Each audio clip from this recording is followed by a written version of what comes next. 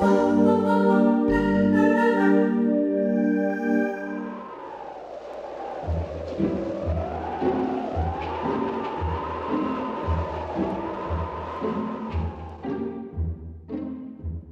the night before Christmas at the Mad Doctor's house. Not a creature was stirring, not even a mouse. However, the Ghoul Girls were still awake in their beds as visions of capturing Santa danced in their heads. So they headed down the stairs at 11:58.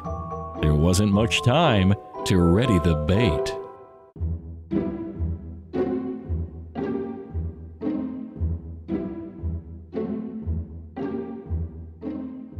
They put out some cookies and a little milk chugger, but the best gift of all was an alien face hugger.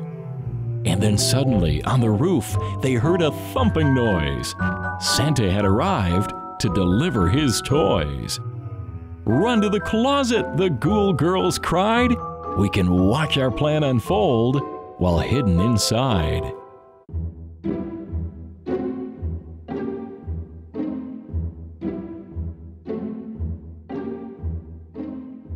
Oh, Santa was fast. It was like watching time fly. First he filled the stockings in the blink of an eye. Then he turned to the tree and he spotted the bait. "This is it," said the Ghoul Girls. "Not much longer to wait." And that's when the Mad Doctor heard such a clatter, he grabbed a light and headed downstairs to see what was the matter.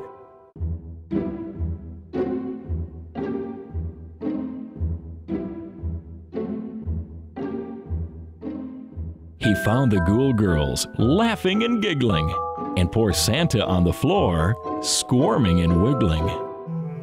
"Now, girls," he said, "you know this isn't right. Santa has more homes to visit tonight." So they pulled on the tail, a finger and a leg, until that face hugger crawled back in its egg.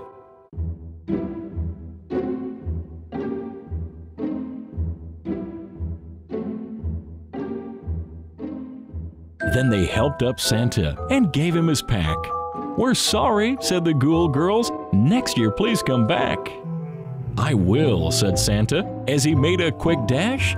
Laying his finger aside his nose, he was gone in a flash.